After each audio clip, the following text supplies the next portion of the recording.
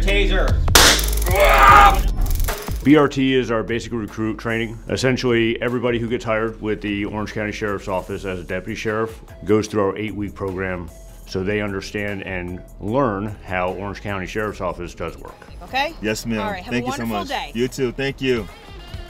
So the Academy teaches you the FDLE curriculum.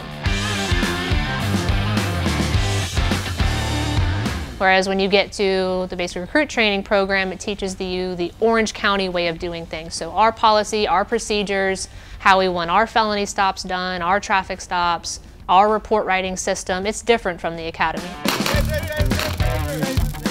During the 8 weeks, the first thing they do right off the bat is we get them trained with our firearms training. Part of that is their qualifications. We have to make sure they meet a minimum standard for their ability to shoot accurately. They're getting 40 hours of driving training. They're getting over 40 hours of defensive tactics training. The more you do something, the better you are. We always say the body can't go where the mind hasn't gone. Over 60% of our training is scenario-based training. We bring them to that point where they're understanding how to deal with those situations before they deal with it in real life with the public, so we do it the right way.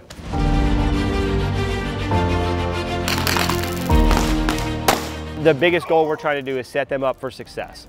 We want everybody that responds to the citizens to have the best training possible. When we do things the wrong way, when we do things inappropriately, bad things can happen. Bad things can happen to us, bad things can happen to citizens, and I've never wanted to see that. I enjoy watching somebody get it, the light bulb coming on. You're like, this person just needs a little extra, and you work with them maybe one-on-one or off to the side, away from everybody, and then all of a sudden it just clicks and you're like, they've got it, right? That's that glow they get. I know it's worth it.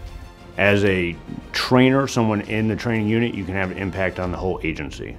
You are able to shape and form deputies to do the right thing, the right way, and have them go out into the agency, and that spreads like wildfire.